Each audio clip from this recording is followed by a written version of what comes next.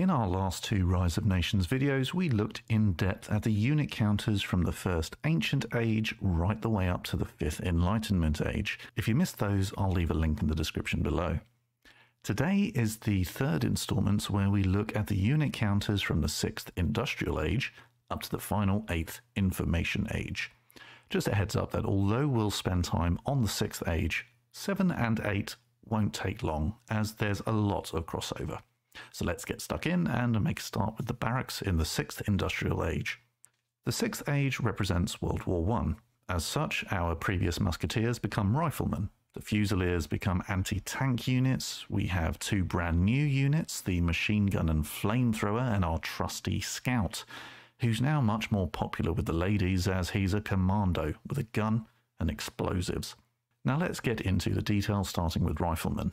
They're pretty weak, but are a natural counter to anti-tank infantry, so combining them with tanks is very effective, and they can hold their own surprisingly well against armoured cars. However, riflemen are weak to tanks and machine guns, as you might expect. But used in large numbers, riflemen can be surprisingly deadly and are essential if you're attacking a city. Next up, we have the anti-tank infantry, which are nice and easy because they're basically effective against vehicles, but they're weak against other infantry. You've already seen them against riflemen. Now you can see them getting slaughtered by machine guns. No real surprises there, and this really highlights their lack of range too, so you may find with some careful micro, you can keep your armour out of their range. Next up is the machine gun. Now, we've already seen how effective they are against infantry in general, but how do they fare against vehicles?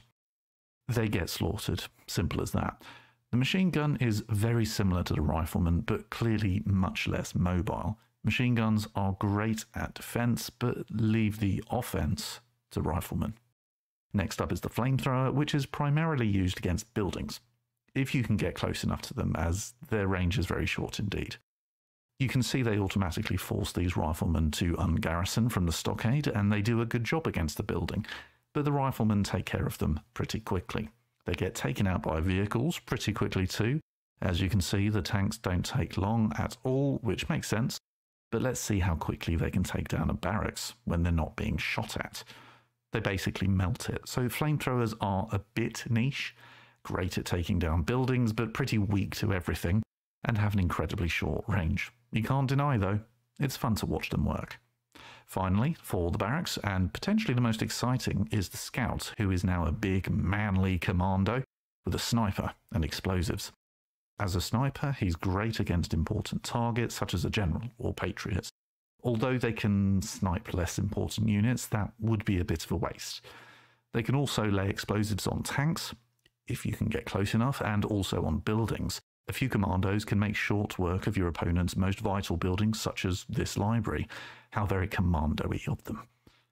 That's the barracks. Now let's move on to the stables, which you'll notice is now an auto plant, as all of your horses have magically turned into vehicles.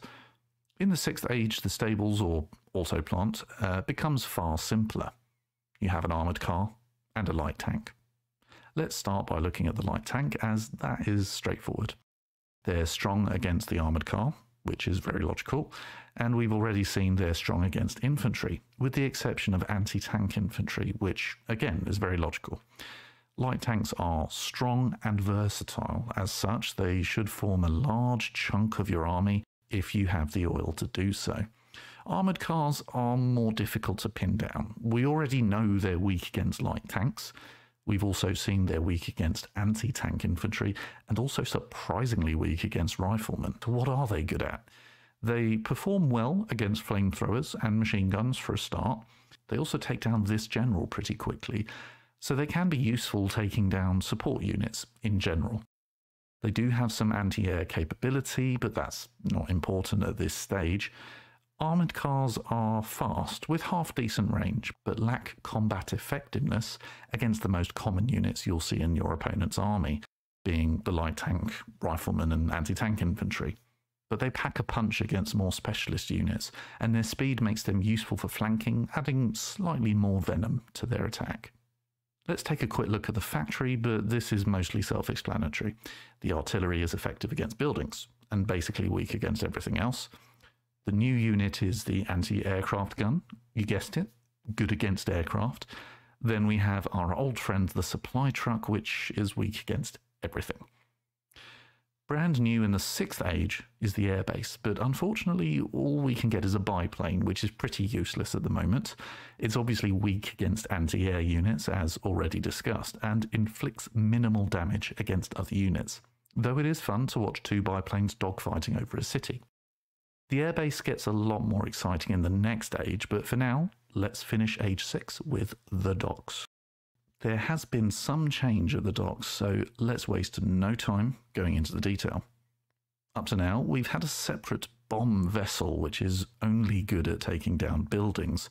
That ship has disappeared, leaving us with 3 warships instead of 4. Being strong against buildings has passed to the heavy ship, now called the Dreadnought, which is also strong versus light destroyers, making the Dreadnought a rather versatile ship. Moving on to destroyers, their job is basically protecting dreadnoughts by taking down aircraft and submarines. Speaking of which, submarines are strong against dreadnoughts, so we have a nice and traditional rock, paper, scissors arrangement in the dock for age 6. We of course have fishermen, who are, well, strong against fish, I suppose. The dock is straightforward, but absolutely brutal. The units don't just counter, they melt each other, making it doubly important for you to have a balanced fleet and knowledge of the counters to survive at sea. That's everything for the 6th age, and the good news is that 7 and 8 will be very similar, but aircraft become far more dominant, which accurately reflects the increased use of air power in the Second World War compared to the First.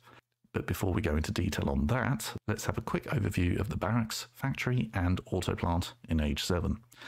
To be honest, there aren't many changes, so I just want to show you what the units look like. The counters are essentially the same, but it's worth noting that given the increase in air power, the importance of anti-air has increased. Bear in mind that it's possible for the bazooka to shoot planes, but it doesn't really do very much. With that out of the way, let's get stuck into the airfield, which has seen some exciting changes now we're in the Second World War. We now have improved fighters, new bombers, and a helicopter, each serving their own special purpose. The fighter is all about air superiority. If your opponent is going for bombers, you'd do well to invest in fighters to take them down before they reach your cities. They can also be used against ground targets, but their effectiveness is limited there. Bombers are, unsurprisingly, fantastic against buildings, but as we've already seen, are weak against fighters and, of course, anti-aircraft units. Their long range makes them deadly, and a fantastic way to disrupt your opponent's economy or simply flatten their cities before your troops move into capture. You can even use your bombers against your opponent's army. It won't do much damage, but it could be the difference between you winning or losing a particular battle.